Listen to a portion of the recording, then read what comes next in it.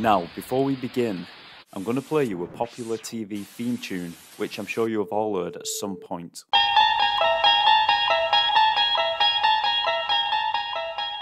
That was the intro theme tune to the iconic TV show The Twilight Zone, which first aired in 1959 and was created by Rod Serling.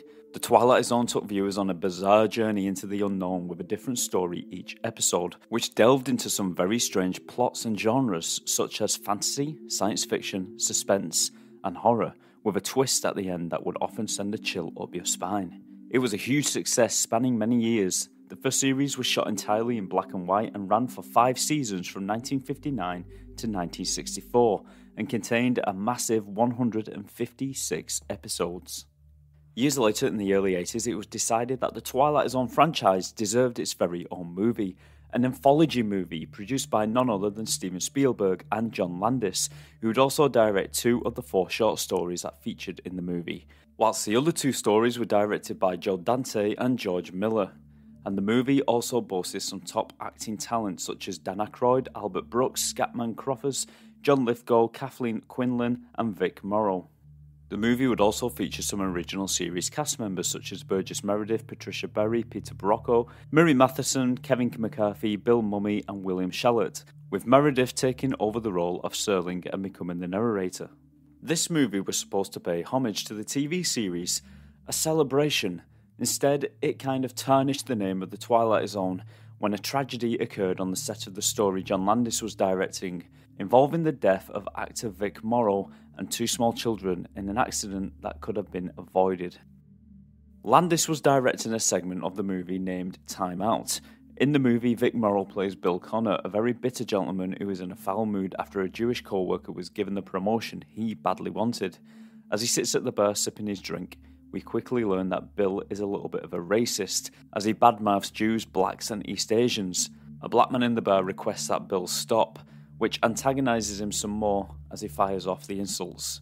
But eventually, he leaves the bar, and here is where the familiar Twilight Zone plot kicks in. As Bill steps out of the bar, he is suddenly transported back in time to World War II, in France, which is overrun by Nazis.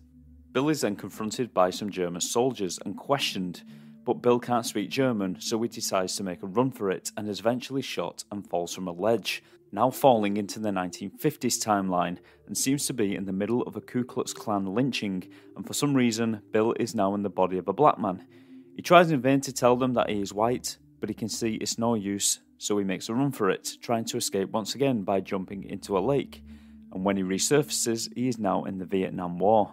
After being shot at by some American soldiers, he is thrown by an explosion of a grenade that once again sends him through time, this time back to World War II France, where he is captured by the enemy and placed in a rail cart with many Jewish prisoners who were on their way to the concentration camps. Just before the episode ends, Bill spots his friends stood outside the bar and he shouts for them, but it's no good. They can't hear him. He is lost in time and the train departs. Now that is a version of this movie which you can actually purchase. They actually released this movie despite the actor Vic Morrow dying.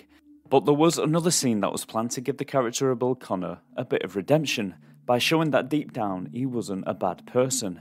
It was in this scene that Vic Morrow and the 2 children would die. Now in this scene we was going to see the character of Bill transported to Vietnam in a deserted village. In this village, he finds 2 scared children who have been left behind, and he decides to save them when an American helicopter shows up and fires upon Bill and the 2 children as they try to cross a river. Now, as Vic Morrow was crossing this river, he had a child under each arm. Let me take you back to that fateful night on set of the movie. Landis had decided that this extra scene was needed to redeem the character somewhat, and he had come up with the idea that the character of Bill Connor would save 2 Vietnamese children. The only problem was Landis didn't have any child actors for the part, and instead of doing things officially, he decided to hire the 2 children under the table, so to speak, cash in hand, to the parents. By doing this, California's child labour laws were broken by hiring 7-year-old Micah Din Lee and 6-year-old Renee Shin Yi Shen. Now, it was young Renee's uncle who was asked by a friend whose wife was a production secretary of the film if he knew of any children they could cast. It was then that Shen thought of his brother's 6-year-old Renee, and her parents agreed to let her take part. Then Renee's uncle also asked another friend, Daniel Lee, who had a 7-year-old son named Micah. Micah was said to be a happy child who enjoyed posing for the camera, so a chance to be in a Hollywood movie was a great idea. Unfortunately, they had absolutely no idea what kind of scene the children were going to be involved in. They simply were not informed. The shoot took place at around 2:30 a.m. on July the 23rd, 1982. Now, children were not allowed to shoot at night, especially at such a time. But this didn't concern Landis, who had paid the parents under the table for this very reason, and to avoid being told no by the studio.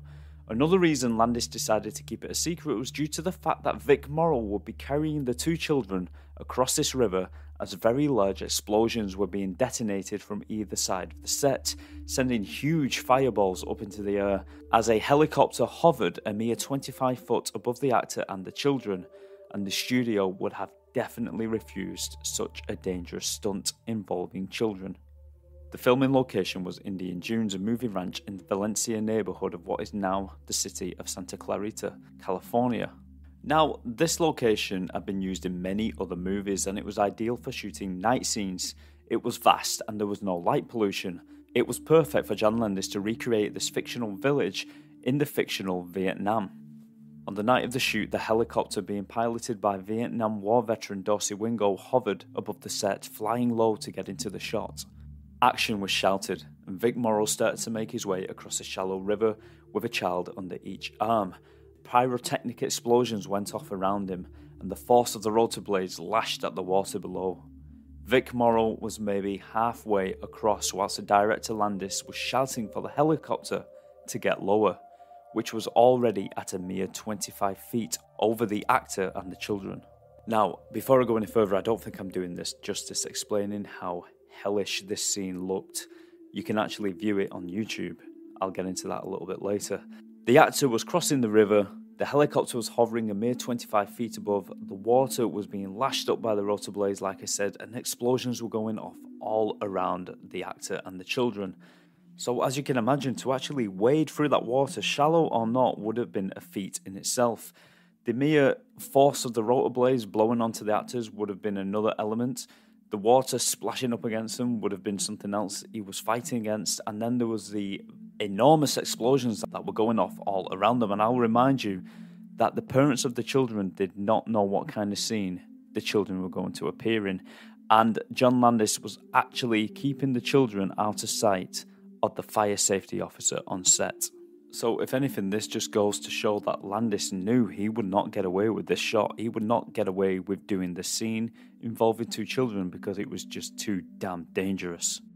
The pilot repositioned the copter, turning it 180 degrees to get into the next shot, when another explosion erupted, catching the tail end of the helicopter, causing the rear rotor to fail, and the pilot lost control, and the helicopter began to spin. At the same time, Vic Morrow dropped little Shen into the water and turned back to pick her up, when the helicopter came down on all three of them. The main rotor blades decapitated Vic Morrow and Lee, whilst the little girl Shen was crushed by the right landing skid, killing all three instantly. Obviously, the scene was not used in the finished movie, although scenes recorded by Vic Morrow still remain in the movie. According to Landis, this was out of respect to the actor. No scenes of the children are, of course, in the movie. Now, after the accident, a lengthy investigation went underway questioning John Landis and his irresponsible ways of running a movie set and his disregard for his actors and human life in general. Shockingly, in the investigation, it was revealed in a testimony by a camera operator that Landis had been warned of the dangers of the explosions and flying the helicopter too low, to which he simply responded, "We may lose the helicopter." The shot seemed to be the only thing he was interested in. It's unclear if Landis was joking when he made this comment, but he was known for ignoring suggestions from the crew.